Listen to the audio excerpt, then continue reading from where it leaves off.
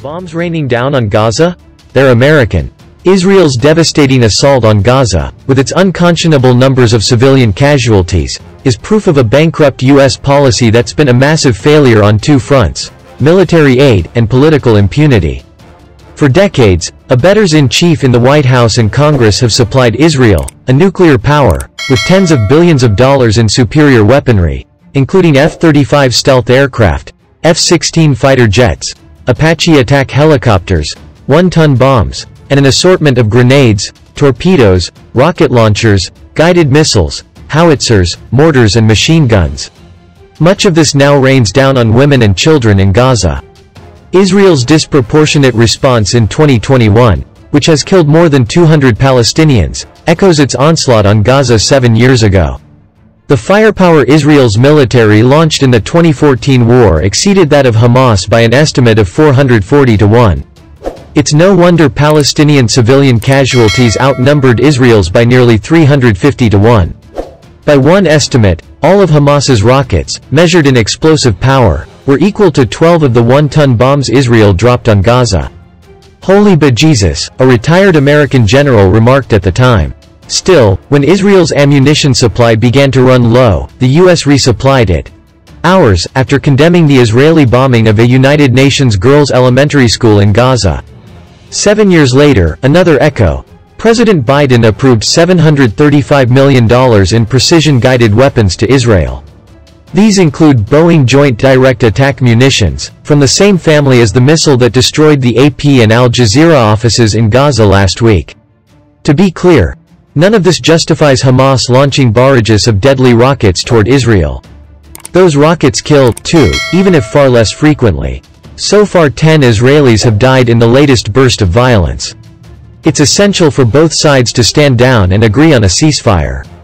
But the context of power, political and explosive, cannot be ignored.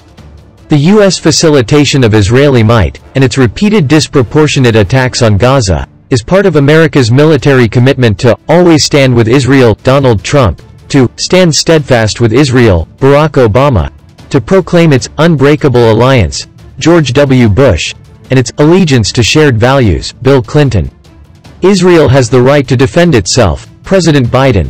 No matter how many bombs fall, no matter how many Gazans perish or lose their homes, no matter how many thousands of Israeli settlers seize Palestinian lands in East Jerusalem and the West Bank, U.S. politicians are there to forgive, forget, and veto UN resolutions condemning the deaths of children in Gaza.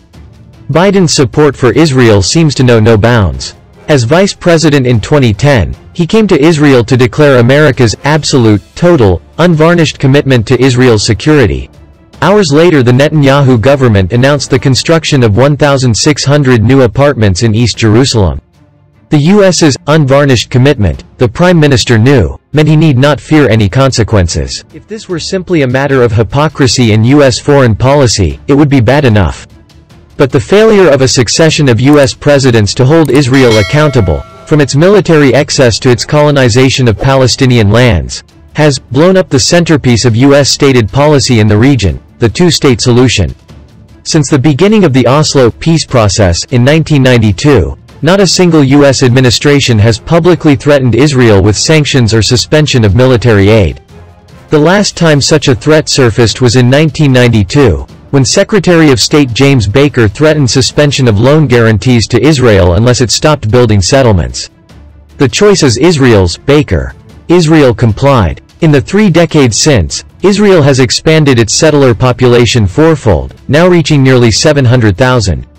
Some 17 settlements ring East Jerusalem, long the dreamed-of capital of a free and independent Palestine.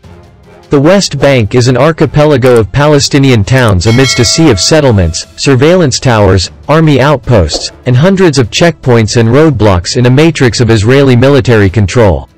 And Israel, with nary a whimper from the U.S., has built networks of West Bank settler-only roads, sealing off Palestinians in Gaza, the West Bank, East Jerusalem, Israel and the diaspora from each other.